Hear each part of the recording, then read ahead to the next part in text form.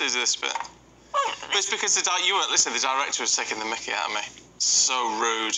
So rude. He thinks he's professional because he did a tiny bit of ITV last night. I mean, it's just... Oh, really? Is that the sign of professionalism? Things now he's got to work with the big boys. He can't cut the mustard. I tell you what, let's go through the papers now then, shall we, with Nicky Hobson and Ella Whelan. Stop it. You who gets up and walks around the studio until the last second. Broken toes. Don't know where you are half the time. Me mad. Let's talk about arch remainers, Ella, in the Mail. My favourite thing to talk about. Let's talk about Brexit. Well, listen, we were talking about this inquiry and what it means for Johnson and what it might mean, what it might not mean. It is true that there is any time that Boris Johnson it makes any kind of headlines, it brings out Lord Heseltine and the rest of them to wish that this might be the end of Brexit. And he has been quoted in the Mail talking about the fact that this, he says, is a clarion call to begin the process of restoring our relationship with Europe. Sakes. Blah, blah, blah. Which, you might, exactly, I think you can probably dismiss Heseltine as something of a fantasist and a fanatic, but there is, around this particular issue of rejoining the European Union, but it is true, and I think this is probably something that a lot of people at home are thinking, that there has been a sentiment around, quite a large sentiment within politicians and in the House of Parliament to entertain the notion of some form of not rejoining wholesale, but tinkering around with it, maybe something to do with the single market, maybe something to do with trade. And that really feels like a sellout for people, not just for Brexiteers, but also for Remainers who have some sense of, Remain voters who have some sense of democracy. So it's just to remind people that this hasn't gone away. This is always playing, in the background. It'll go away eventually. I mean, it's just like there was It's whether you supported it or not. There's been a democratic vote. There's a decision. It's happened. Get over it now. If only. I don't always thought like you, Stephen, because they don't.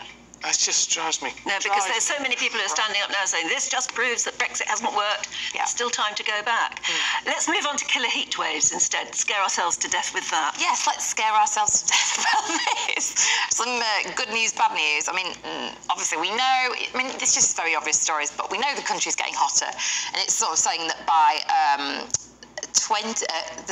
the year 2100, sorry, I had to really read that twice, the average temperature we can expect in London will be 41 degrees on quite a regular basis. And obviously we know past a certain point, obviously, we get up to 30 quite easily now, 33, 35 sometimes. And then once you go up into that upper echelon, things get really, really difficult for human life as much as for animals and kind of, the microbiome and all that kind of stuff. But, I mean, the sort of piece ends by saying, lots of people will die because they're not prepared. Apart from this is quite a way away, and we are talking about it. So we'll adjust by then. We'll adjust. I mean, we have to. The interesting thing is, obviously, one of the reasons why it's so unbearable in London in the heat is because the way in which the buildings are designed, the fact that there's so much glass, all the rest of it, and obviously we go to Mediterranean countries on holiday, and it's much more bearable because the way it's designed. And I'm not quite saying that we need to tear down London and rebuild it, but there are ways in which, but hopefully by or the Middle East, where we can invent things to help mitigate the heat. I bumped into someone yesterday who's been working in Qatar and says it's regular, it's unbearable, but it has been 60 degrees out there. 60. Which is just astonishing, really, isn't it? Oh, it's astonishing, but they're not all dropping like flies. No, but then everything's aircon, so you just spend your life going from aircon to aircon, don't you? Yeah. But wine companies, vineyards in France are now buying up hectares of land in Britain because basically it's the same soil. We were practically close to each other at one point. It's the same land, and now the British land is moving into a climate zone which is agreeable to growing even champagne grapes. Yeah, well, English wine, Ken wine's absolutely beautiful. So, I mean, growing industry for us. Yeah, whole new industry. There you go. Can we have a look at Ella? Just Stop Oil, just stopping opera. Yes. The thing you need to do to really convince the masses is to go to Glyndebourne and throw a hissy fit and pop off a confetti cannon. So they seem to, climate activists, there's also a story out from yesterday that climate activists in Sweden smeared red paint over a Monet, which is appalling act of vandalism. There's something they have some kind of griff with the arts. They really want to ruin all kind of artistic Which is expression. weird because they all seem to be posh. Exactly. Yes. And there's, I don't. Maybe it's because Monet painted in oil. Yes, possibly. Yeah, I wouldn't put it past them it being that crude. But what happened in Glyndebourne with this production is they actually popped the cannon off right next to the composer's ear, the conductor's ear. So he had to, which is terrible. So dangerous. Had to take himself away and compose himself before he was able to carry on with the production. It was all very disruptive. And what does this do? They say it's about getting the government to halt all new oil and gas production. What does this do to either change politicians' point of view, to change people's point of view? Actually, it hardens us all against them, doesn't it? Yeah, you don't have to be an opera fan to know that this is just childish behaviour. You just know that they just say, "Oh, what should we do, Tarquin, to get people to notice? Oh, we need to disrupt Glyndebourne." Well, they ruined the Chelsea Flower. They ruined a garden at the Chelsea Flower Show. I love the Chelsea Flower Show. It's like, but it was a sustainable garden. It was a sustainable garden, and they said, "Oh, because if you can't eat it, you shouldn't plant it." What nonsense! That's not how the environment works. They just want us to. I mean, really, it is the most anti-human, misanthropic kind of. We all should just live these miserable, tiny lives, doing nothing nice, and there'll be no art, and we won't eat anything. We'll all just like cold gruel. Go away. Yeah. No, fair enough.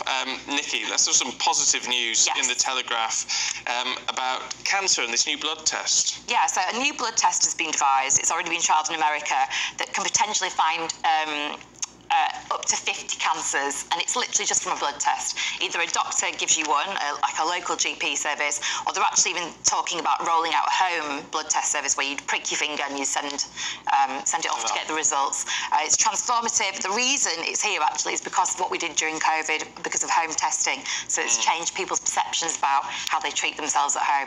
Really, really excellent news. Apparently, it will completely change cancer diagnosis. Yeah, they'll be able to detect cancer before there are any symptoms. Yes, exactly. And things like pancreatic cancer, brain tumours, which are often quite severe, quite late on, and you can't treat them, they will be able to, they'll be able to get an early warning for them. So it is a really good news story for the NHS, actually. Yeah, no, it's fantastic news. I think I remember talking on this show before about the balance between some of this stuff makes you feel a bit cynical, and you think, well, why aren't people being treated in hospital? Particularly for older people? The likelihood of someone doing their own blood test prick when they're, 82 is, or even younger is, there's a kind of generational element that might be a barrier to this. On the other hand, there is making things like this more normal. So actually taking the sting and the fear out of the blood test, of getting it into your own home, and making it this sort of a bit like a urine test, something that you just sort of do and bring to the GP or drop off whatever, could really change people's approach to cancer. Because, as you know, so much of the reason why people don't go in is because they are almost in denial. They're afraid of the C word. They don't want to face it. And so they're making any of these tests or screenings more accessible. And eventually, if that really does work, the earlier you can detect it, the cheaper the treatment will be as well. Absolutely. So it has a knock-on effect throughout the whole of the health service. It's great. I mean, they did it with HIV testing, and that's been very successful. So, I mean... They do bowel cancer screening now with home test kits. Yeah. And lots of things are being done, and it does mean that earlier detection will mean obviously a better outcome for all, but cheaper for the NHS. Yeah, it's a win-win. Yeah, it is a win-win. Yeah, it is. What's a lose-lose? Both of you on this. Greenwich Council banning ice cream vans. Oh, honestly, it's a consultation to decide whether to ban them on certain roads in Greenwich. If you've driven through Greenwich, it's always a nightmare. It's completely locked. But that's for lots of different reasons. It's not the ice cream vans that are blocking it. I love an ice cream van. I have one on my street. I can't wait for my daughter to be able to eat solid food so I can take her for her first lick of an ice cream. I'm very sentimental about them. They were important to me in Yorkshire as a kid.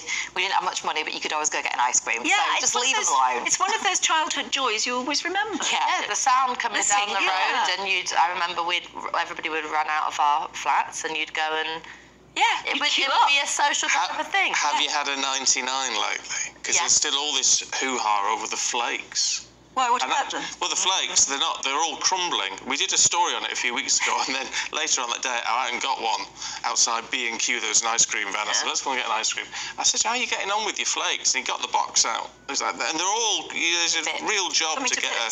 Oh. Yeah. Because the ones you get in the 99 are much tinier flakes than a flake. Oh, yeah, they're half the size. more compact. Half the size, but they're all falling to bits, so Cadbury's need to sort that out. Definitely. They're still Cadbury's, are they? Still made by Cadbury's? Yeah, Cadbury's flakes. Yeah, but I mean the ones that the ice cream Yeah. Oh, yeah. right. Oh, good. Oh, yeah, but they're all fall into pieces, which is no good at all. Screwball was mine.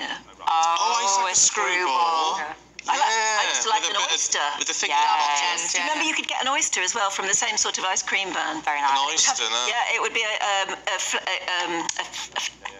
wafer oyster shape, and then you'd have a bit of marshmallow in it, and then a load of ice cream as well. Yeah. An oyster was wonderful. Do they still make them, I wonder? They do. Probably. They definitely do. They do at my ice cream van. Oh. Yeah. Oh, there you go. Our nearest ice cream van, please. If there's Wheel one up near. outside. Wheel up outside. That would be nice. Lovely. Ella, Nikki, it's been good to see you this morning. Thank you. Thank you very much indeed.